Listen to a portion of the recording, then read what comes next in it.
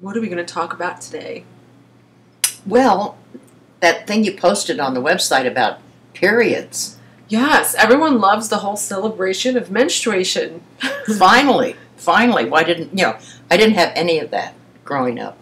No one talked about it. It was like the dirty secret. So here's the intergenerational stuff. Now, what about sex during your period? Because for me, when I have my period, I'm super, super horny, and I've never had a guy not have sex with me during my period, and it's actually good to kind of ease the cramping.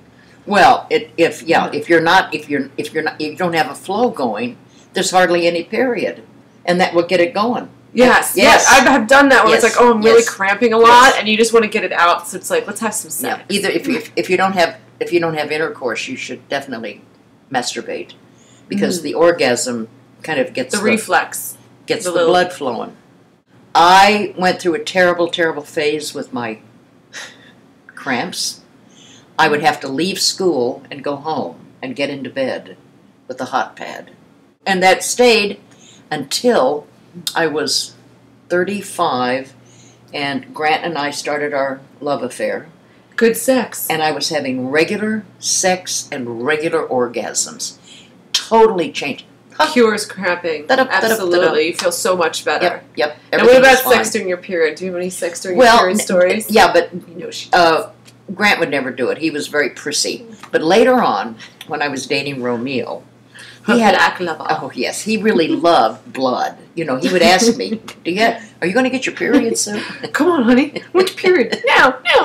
So it was too much of a mess. I am a neat freak. So I figured it out one day. Let's get in the bathtub and do it. That's so perverted. Oh, how wonderfully perverted. With the water and the blood would just circle around both. That was the whole thing. No, we let the drain open. Oh, I see. This one's really kinky. No. I thought you sat in the tub with the blood coming out, and it was like... That's because you have a twisted mind, darling. What I did learn to do was, if I wanted to have sex and the flow wasn't too heavy, put my diaphragm in. Like a menstrual cup. Mm-hmm. And the diaphragm held the blood. And then after we finished with sex, I'd take it out, rinse it off. That was the easiest. That was absolutely the easiest. Your period will start, and then your period will end. And you think, oh, I'm so glad it's over with, I'm so glad it's over with. But then there'll come a time when you go, oh, it wasn't that bad.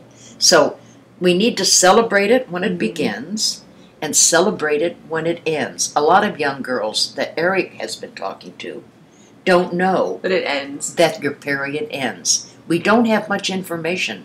They're not getting sex education. So enjoy sex during your period now. Yes, you can. Absolutely, you can do it. And let's celebrate our menses. Yes. Is that what it's called? Our menses, yes. Okay.